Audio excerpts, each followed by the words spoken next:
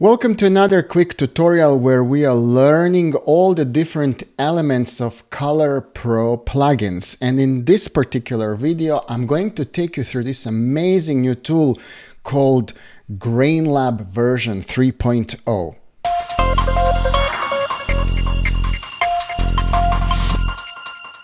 In this video, I'm going to show you an overview of basic functions available to you inside the Grainlab, and as a comparison, what I'm going to be doing is I'm going to be using basically a shot that's using standard DaVinci Resolve tools like Color Space Transform and a film grain, and I decided to use the default value, the 16mm grain that I just enhanced a little bit like this, and then I'm just gonna basically turn it on and off. Let's go and have a look at it at waveform monitor. Usually it's best visible like this, and if I'm gonna zoom in a little bit more into it, we're gonna be able to see, yes, there is a really like a 16mm texture available to us there. Okay, so now what I'm doing is I'm basically creating just a simple node tree where I'm using an I node to select my Blackmagic Gen 5, just a quick CDL adjustment, and then an O node where I'm saying, hey, I am going to use Aris ODT, even though I'm working with Blackmagic. I just like it much more because you see, if I was to use like a, let's say this is the RCM setting, right? It kind of, has a, like a, look like this. But if I'm kind of going to use Aris setting, I just find that skin looks a little bit better, and the whole image just gets, much nicer look. Anyway, so then I'm going to apply a little Grainlab plugin here in between, right? And as you can tell, I'm also using just a standard first setting available to me.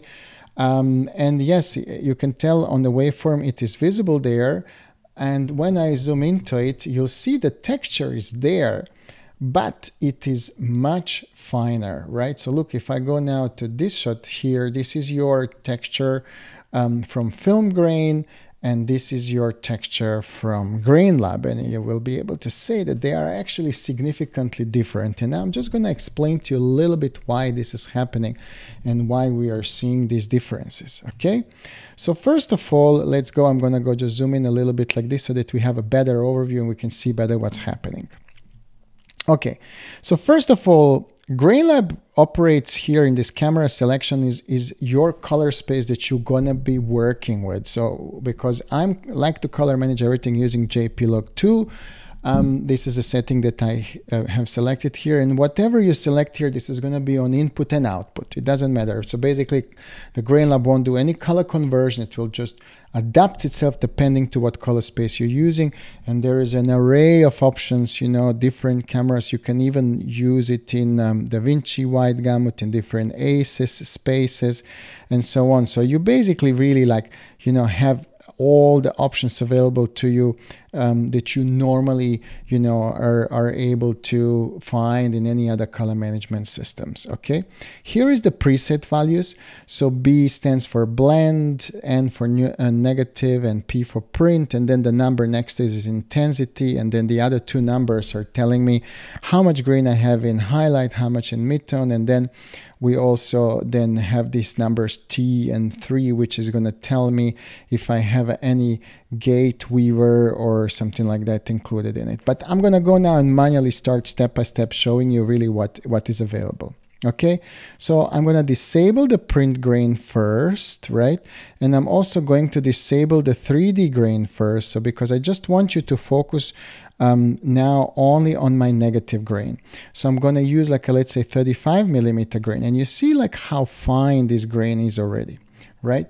It is because the negative grain is much finer. It's much more sensitive, like to detail, than like a print grain. Okay, but you can go like from like a very rough, let's say 8mm grain, which is gonna go like completely crazy, to 65mm grain, which is almost invisible. Like you really you can't even tell, right, that there is a grain there, even though there is, but it's just such a fine texture. Okay, I'll stick with 35, right? So this is my kind of 35 grain, and then this setting here over sampling. So what is that?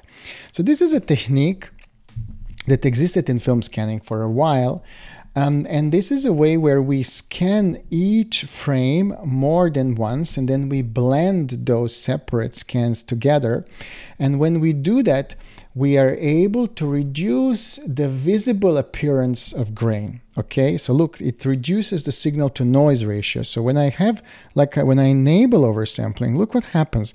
So the grain texture becomes much finer.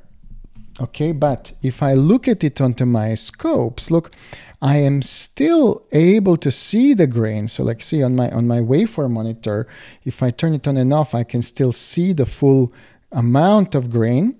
Okay, but perceptually, right, it's not so intense, it's not so visible, right? Sometimes you want your grain to be there for viewers to feel that there is texture there, but not so much to de-age the movie, to make it like look an old film. No, we want sometimes just to have enough texture, right? And this texture just needs to live there without necessarily being too much in our face. I'm going to stick with this 35. Now what I'm going to do now is I'm going to add a print grain, and this is really where Grainlab is unique. It allows you to blend different grain textures together. It goes from ultrafine to heavy, right? So you see the print grain is much different in a shape and size, and it feels really different simply because the print stock is just made from such a material. And I can go from very the finest to like a very, very strong. Let's say I'm going to use this strong setting, right? And you can see now with the print stock, I'm layering, I'm blending grain together. And that has a wonderful effect, because you see on my waveform monitor now, if I turn it on and off, you see there is actually quite a big amount of texture visible, but not so prominent inside our screen. You see, it doesn't really go too much into your face, and because it blends itself one on top of another, right? Okay. I can also here control how much of this texture I want depending on my frequency. So basically, if I'm on a high frequency, low frequency, or mid frequency, I can decide how much of that grain I want. Okay, and then this is another trick that you have not seen so far. It's called the 3D mix. So what is that? In order for us to be able to understand the 3D mix, right, what I need to do is I need to show you something here, which is actually the vectorscope, okay? So what I got here is a grayscale image, okay? And on that grayscale image, I have applied this particular film grain, 16 millimeter film grain, okay? And you can tell, like, if I turn the grain on and off, there is nothing happening here. There is no color information inside, okay?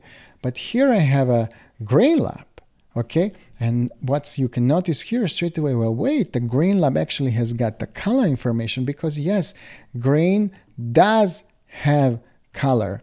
It has to have color because it works in different emulsion layers, right? So if I disable it, then I'm behaving like a normal grain that you have, with all the other emulations. But here I'm able to control how much of cyan I want, how much of magenta I want, and how much of yellow I want. Now, why do we do this? The ultimate reason why we ever want to do this, and why we ever want to introduce the 3D grain, is you can tell, look at my vectorscope here. I'm going to go and just enable and disable it. It just blends much more naturally, because these emulsions, the colors, they feel like that the grain is part of them, not sitting on top of them. Because you see, this is your standard kind of grain, and you can kind of tell okay, yes, there is some grain there, and it but look, when I show you with the 3D option, the grain feels much more to be part of the texture of the film. And that's incredibly important. It's important that we don't really emulate grain as an effect that sits on top of it, but something that actually is part of an image. It's embedded in the image.